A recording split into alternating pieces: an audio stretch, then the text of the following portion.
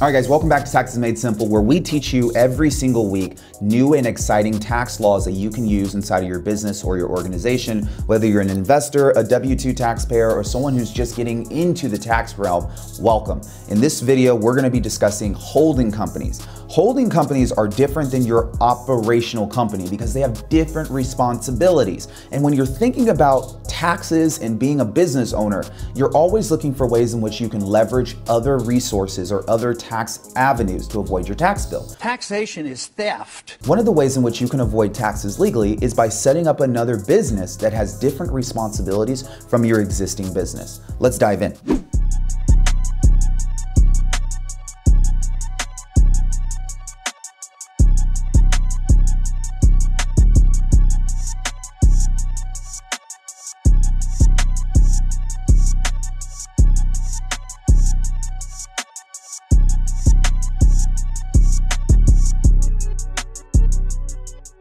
So when it comes to thinking about entity layering, I want you guys to look at it like a house, okay? At the top of the house is the roof, and typically the roof is the trust, because the trust is gonna own everything, because in the event that you die, you want everything passed off to your beneficiaries, right? So you're probably gonna take it upon yourself to establish a trust. But the trust owns the title to your LLCs. And if I have multiple LLCs, because I decided to invest in investment properties and put each investment property inside of a separate LLC, I can get to a place where I'm dealing with a ton of tax liability. Excluding the trust, you're receiving income from each LLC that all goes to your personal tax return.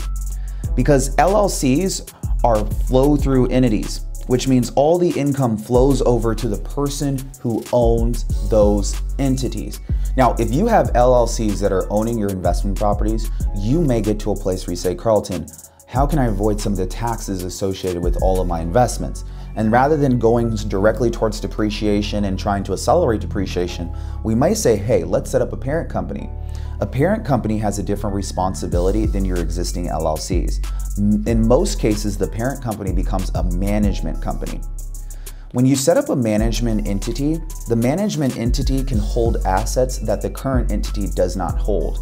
When I say assets, I'm talking about some of your personal assets that you might have that you don't want to put inside of your existing operational LLC. For a lot of my clients that have investment properties, they will have their investment properties sitting inside of an LLC, but the only expenses that are really coming out of that LLC are expenses associated with just that property.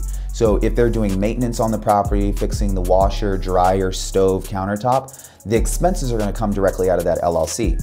But then they will have a management company that is the parent company or the holding company for their existing LLC.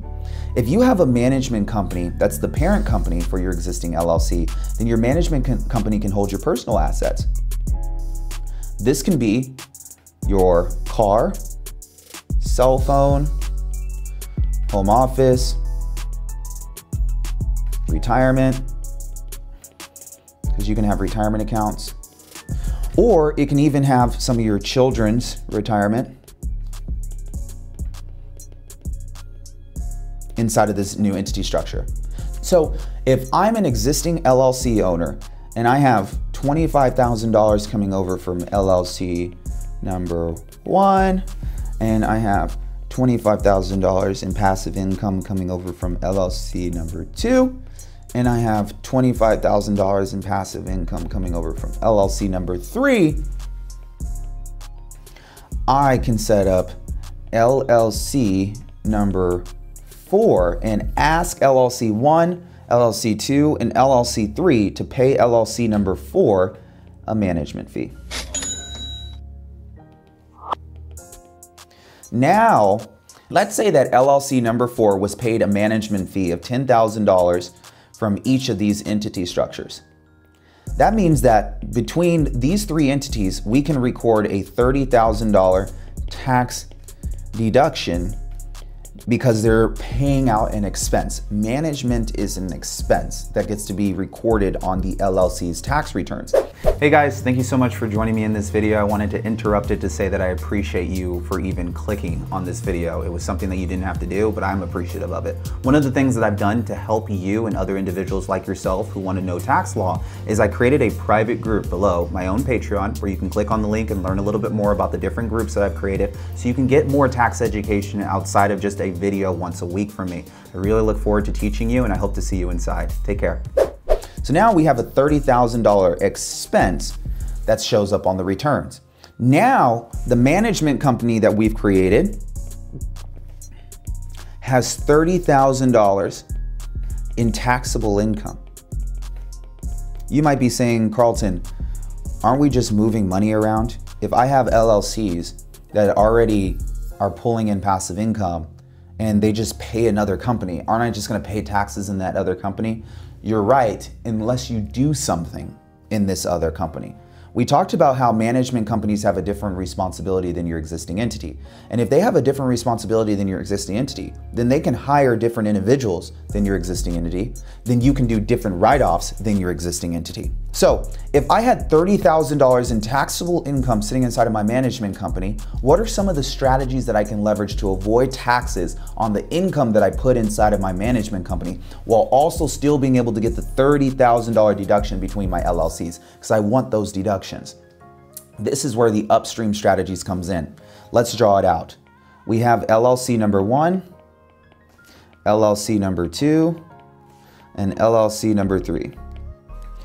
All of these LLCs are paying LLC number 4 a total of $30,000.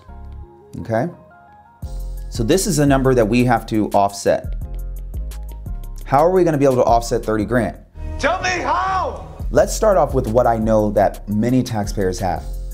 Many taxpayers have families. And one of the really cool tax laws that the government allows for us to take advantage of is being able to place children on payroll. The government says that if you place a child on payroll, that you can pay them up to the standard deduction amount without the child needing to file a tax return. The standard deduction amount in 2021 is $12,550. That means that if I have 2 kids, I'm already receiving a $25,550 deduction without my children actually having to file a tax return or pay taxes. Hell yeah! Now I'm in a place where all I have to do is offset the other $450. And if I'm running a management company, I probably have a cell phone, home office, and vehicle that I can use to wipe out the other $450 that I need to wipe out to avoid taxes on the money I paid myself for managing my own investment properties. Guys, this right here is called an upstream strategy because we're moving money from your existing entities and pushing it upstream to a new entity that has different responsibilities.